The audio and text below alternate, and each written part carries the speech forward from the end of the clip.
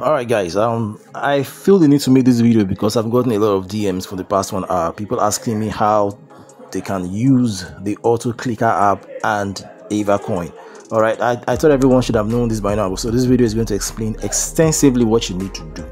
All right, now after you finish setting up the auto clicker app, like you've done the whole install and everything, this is the app right here. This is the user interface of the app. Okay, now what we want to do is just click on the start button. You see that? You click on the start button and you want to set the app, but don't worry, just click on the start and press the start. Okay, just click on the start here. Now it is now active, but pay attention to this green play icon. It's on green. Okay, you don't tap this green, just leave it on green, then go to Telegram. This is my Avacoin interface. Okay, just set this green icon here. This is the tapper, this thing I'm moving here. Bring it to this area.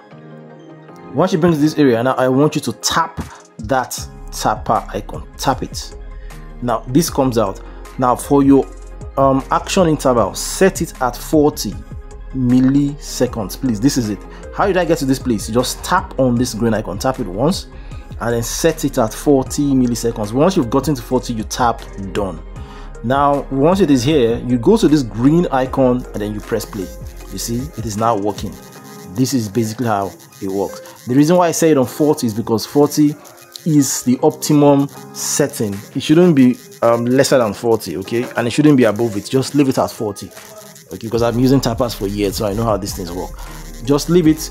You can just drop your phone and do something else. You can come back after the auto clicker has drained this entire 7,000 for you. Okay, once it has drained it, what you want to do is come down to this red square, tap the red square to disengage it. Tap it. You tap it once, okay, it has stopped mining. Then this cross sign, you just tap it again. Then you don't need to, you can save it. You can save your setting so that next time you can come back, but I usually tend to just discard. Once you click on discard, you have terminated the app. The app is gone. Okay, it's that simple. So I hope this video explains in detail how to use it. All right, make sure that once you're tapping, you don't leave this page. Stay on this page while you're tapping. If you leave this page, that tapper will start tapping everything on your screen. It's going to start tapping. You don't want that tapper tapping some things. All right, so just leave it on this page. Do exactly as I did on this video. Exactly as I did. Don't do anything else. Don't do anything different.